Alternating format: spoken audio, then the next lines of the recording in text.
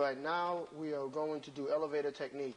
Different scenarios, being pushed in while you're in the elevator, but for convenience sake and so you can understand it, we're going to stop and start it so you make sure that you'll see inside the elevator and all the techniques clearly. Thank you. As you feel yourself being pushed, look for where the elbow is, the hand that's going to choke you. Knee to the groin, kick the shin, stomp. Latch around the man's eyes. As you latch around the man's eyes, you pull. Turn, he's still fighting you. His eyes, you blind him, take away his wind, attack in the throat, quickly. Stomp on the ankles if you possibly can. If you got him down to his knees, stomp on the ankles and then make your exit out of that elevator. Push the button and make your exit out. If the door closes and you're still in, press the man's head, stomp on his ankles, make sure that the individual is not able to get up or turn around or hold you and grab you because the legs are damaged severely.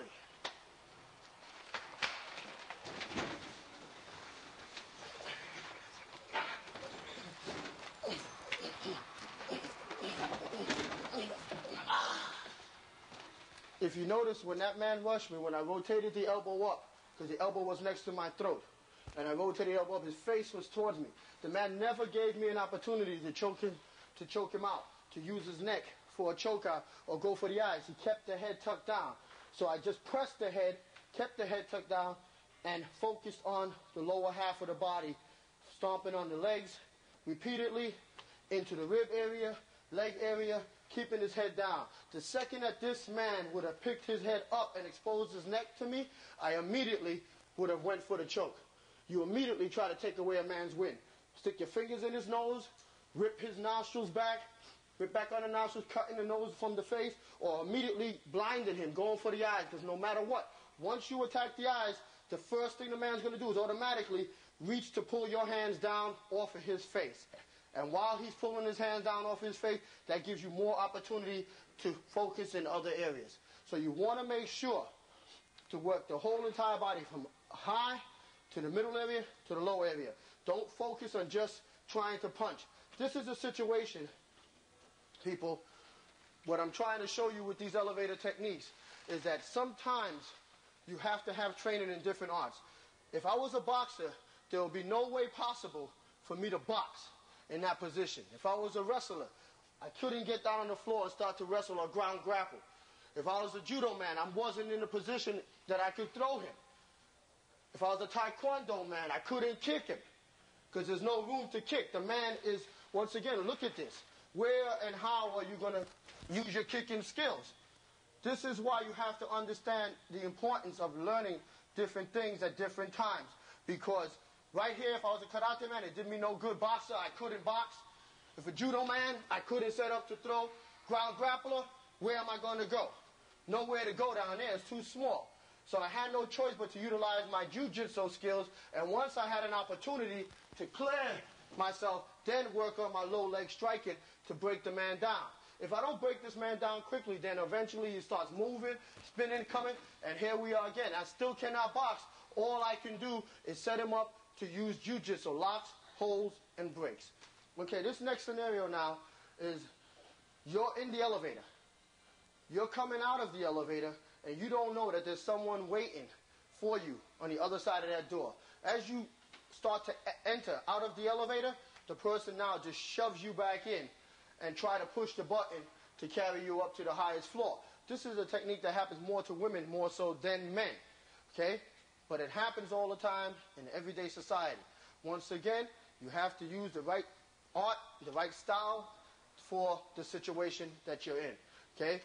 And with these techniques, also, watch carefully how we start to break the body down.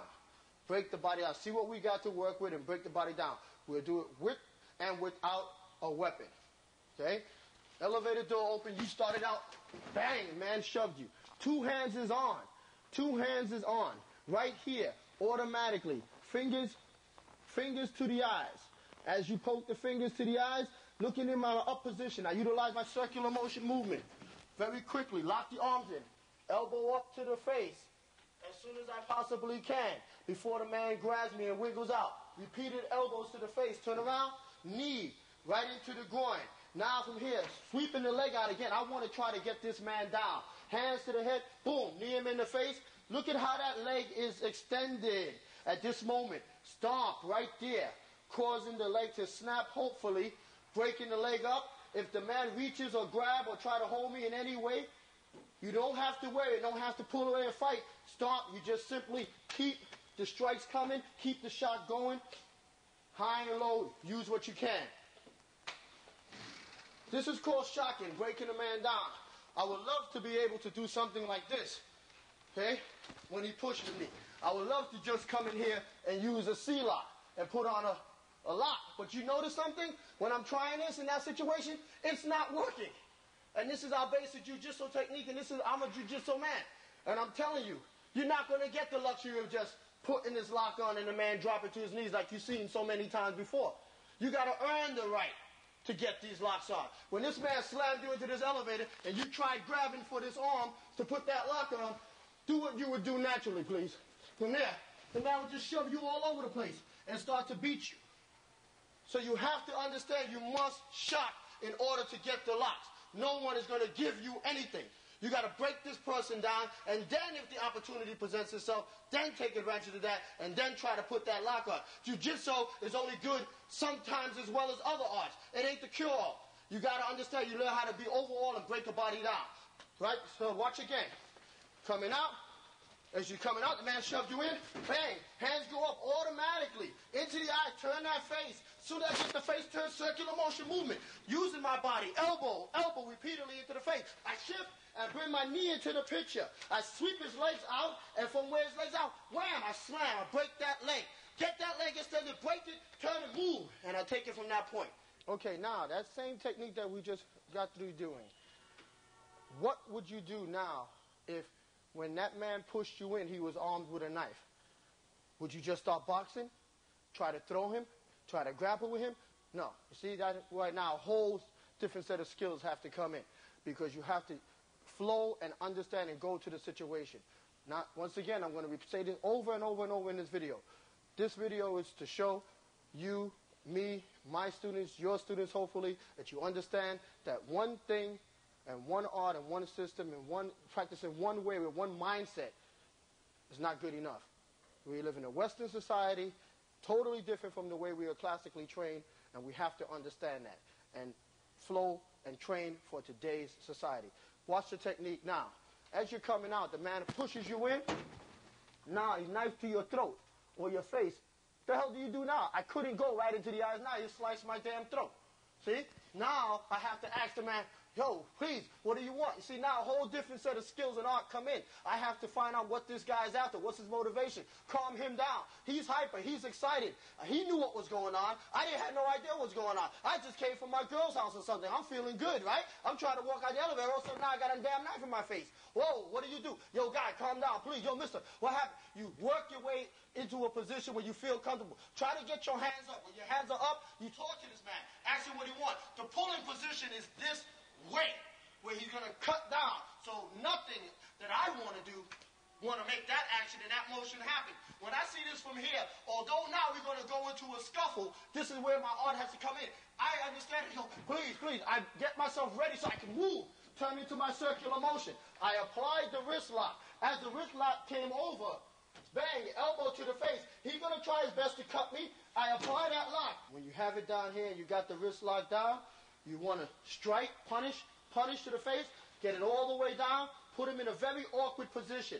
Head against the elevator, wrist down, punish him. If he tried to kick, can you kick? Move that leg out, stomp his groin. Now I'm utilizing the jiu-jitsu. Now I can just stomp. And what art is that? It's called the art of survival, street technique. Just stomp a man out, period. And that's what you would have to do. Up. Okay, we'll flow through that again. Man approached you. And I want to make one point clear. I want to make one point clear. Understand, people, the only time you get a chance at any of this artwork, any art, the only time you will get a chance to use any art, I don't care what art you study, is if that man is not set on killing you. Because if that guy, when I come out the elevator, pushes me in and just slice my throat, and then take what I have, There isn't anything, anyone, any style is going to help you. So you better hope that this man is just set on robbery and not murder. Okay? With that, we'll pick up. Pushes you in. Once again, get your hand up again. Find out what he wants. He's going to be asking you, telling you to do whatever. Yo, calm down, quick. Yo, here. Yo, relax. God, please. Just remember not to pull down. Turn. When you turn in, shock as quick as you can while you're putting on your wrist throw. You have to use circular motion movement. Turn. Get the man going. Cody guys, take that wrist down. Bang. Back to the face, back to the face, back to the face. Stomp. Kick him. Do not let go of that wrist, because if you let go of that wrist, he may slice your knee and stab you up in your groin. You understand? And you wouldn't want that to happen. So therefore, control the hand with the knife until it's gone and punish. Stomp. Then throw that wrist down. Boom. Stomp on that hand. And as quick as you can, push that button to exit out of that elevator. Okay, this is a situation where there's more than one person in the elevator at one time. Normally, the guy with the suit was the one who would stay. But for technique's sake, I just want to show it how it's going. You would flow. Try to flow this. Notice now the guy in the suits. One person get off. Now, when one person left the elevator, the first thing a person does is push the button so the elevator can start up again to go back down to their floor, and they look up. They never pay attention to the guy behind them, or most of the time the people on the side of them. They don't do this and look to see who's behind them. They just push the button, look up, doors closed, wait for them, now elevator to leave. Now take a scenario that the elevator closed. Now you and this guy's in the elevator, and all of a sudden now while you're looking up, there goes your chokehold. Come from behind. What do you do now? Once again, a man choked you. Here. Can't throw him because the doors are closed. So judo is out. Okay, you can't box him because you have no room and distance. You can't kick because there's nothing to kick. Okay? Once again, elevator door is closed. What can you do from here realistically? This is what we have to approach. Now, man choke you up, knock you up, you have seconds now to work, because a guy like this chokes you out and starts wringing that neck. You're out. You are out. A good safety tip. This is a safety tip that I've used many a time. When you push that button and you and someone else is in the elevator, either you make that person feel uncomfortable by turning your back and to the elevator door and just staring at that person, so you cover yourself if you're not sure, or push the button and stand to the side. So this way, if they have to attack you or want to attack you, he makes his motion. Now you can react quickly and you can approach it from a frontal point of view, as opposed to this. People's safety, awareness is one of the key issues. But now let's go back to the technique. Man chokes you up from behind, boom, starts to apply that choke. This is your immediate response. He's going to grab and try to help yourself out to get yourself a little bit of wind. As you're doing this immediately, still push with your butt, try to break balance. Immediately try to break balance. Stop and shift your body. He'll still be choking you. He'll still be wringing you out. Now you attack for the eyes, and then you snatch in from behind. Nice. Get the inside thigh. Get that thigh motion moving from here. Then you slide out, and now we go into a fight. Because from here, it's going to be a battle. Once he's wringing you down, and you slid that hand out, right here, palm, face, striking, movement, bang. And if you have to stay in the elevator with this guy because it's still moving up, go for the hand. Put that finger lock on. Put that come-along hold on to make sure he stays in that same place. Don't just continue to fight him, because eventually he may work his way up, or you may find yourself in a battle, in a scuffle. You don't want to get into no scuffle. You notice these techniques ain't no 1, 2, 3, cut and clean, clear technique, because it's not going to be like that, people. The way you practice in the dojo and the way it is in the street, it's two different things, completely. So let's get real here. Once again, you're looking up. Now choke you. Hold on a little bit to get that balance. Use that butt.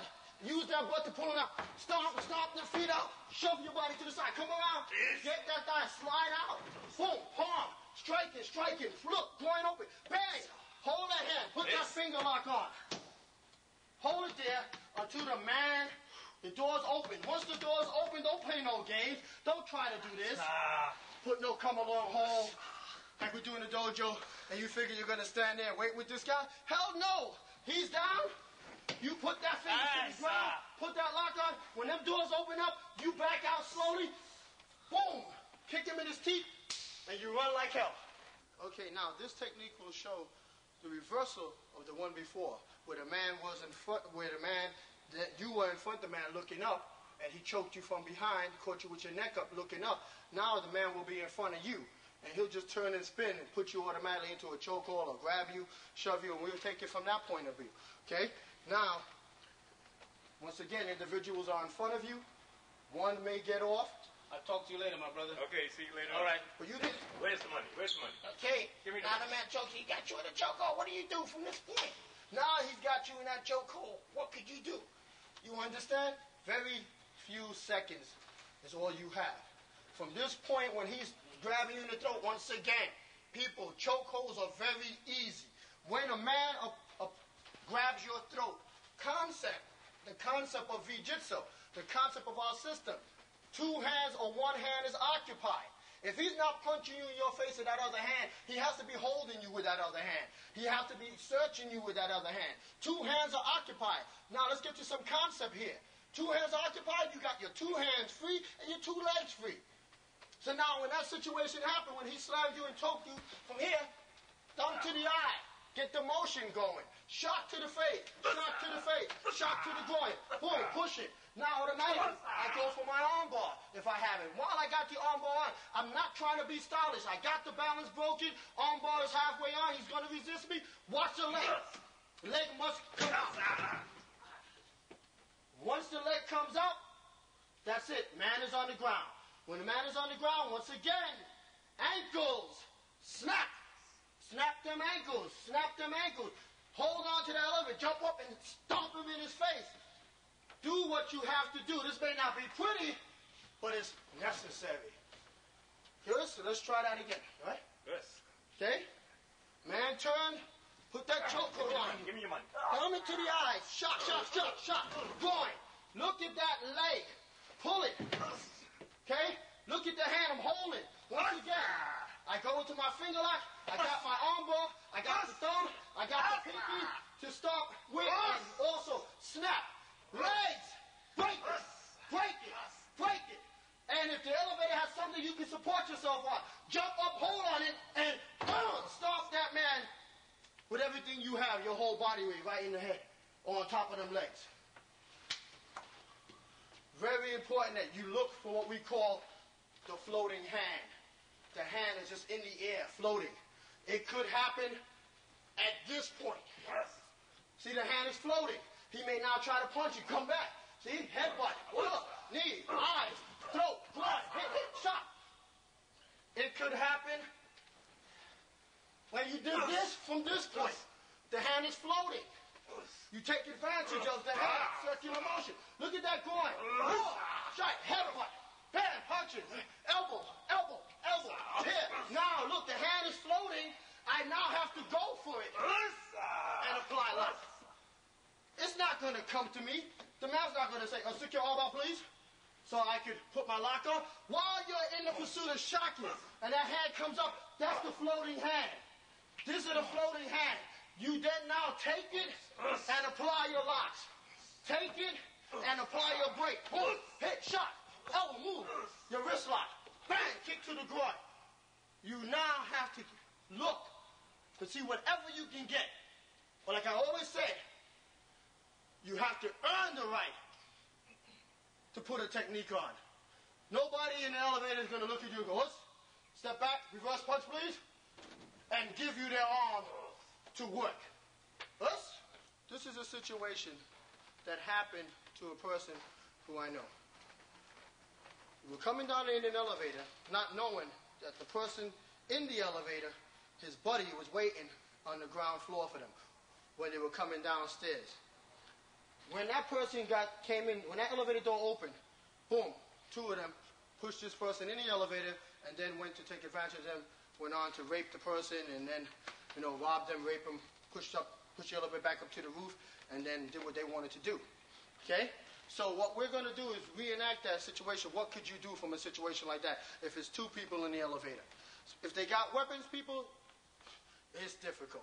You might have to wait until they carry you out of the elevator. It'll be more safe, especially if both of them have weapons in such a close quarter. I don't care what you know.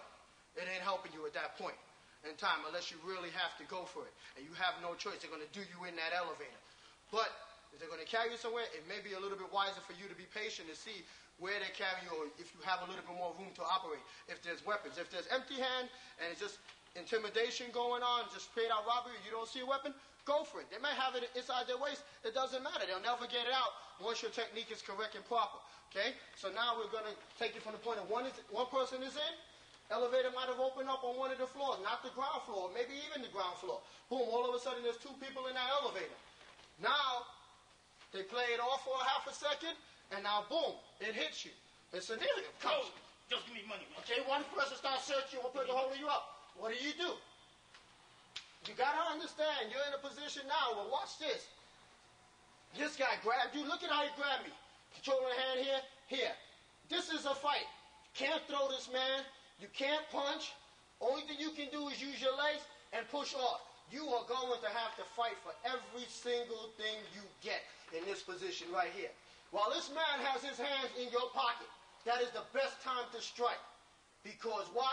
His 2 hands are occupied. From this point here, you can push him off. This guy's going to be choking you. Now you have to start, move, elbow, shift, turn, constantly utilize locks and breaks, try to keep this man in front of this man, constantly with technique, so you can, boom, work your way out of that elevator. If you noticed, I took this man into a finger lock, and I pressed him into this other man.